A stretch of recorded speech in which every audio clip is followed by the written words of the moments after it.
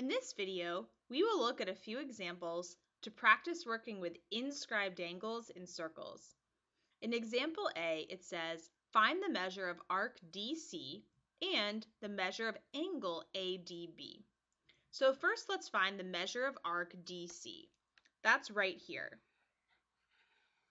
And what we notice in relation to this arc is an angle that intercepts that arc.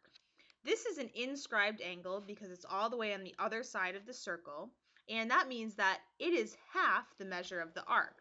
So that means that the arc is twice the measure of the angle. So arc DC must be 90 degrees because 45 times 2 is 90. So the measure of arc DC equals 90 degrees. For angle ADB, that's right here, and this is an inscribed angle to this arc AB. So that means this angle is half of 76.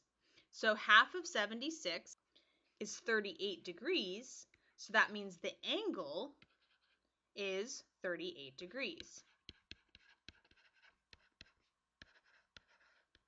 So remember that inscribed angles are always half the measure of arcs, and arcs are always double the measure of the inscribed angle. All right, example B, find the measure of angle ADB and the measure of angle ACB. So these angles are right here, and what you need to notice is that each angle intercepts the same arc. Each angle intercepts arc AB. So that means these two angles are going to be congruent because they're both inscribed angles of the same arc.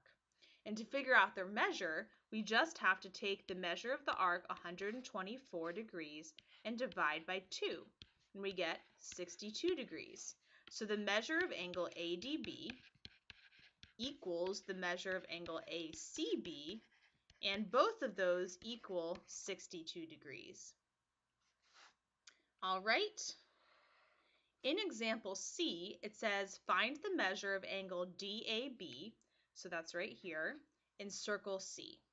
So because it's called circle C, it means that C is the center of the circle, which means that DB right here, because it goes through the center, must be a diameter.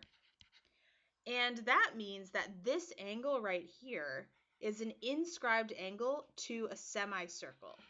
This has to be half the circle because the diameter cuts the circle in half. So that means because the semicircle is 180 degrees, this angle must be actually a right angle, 90 degrees.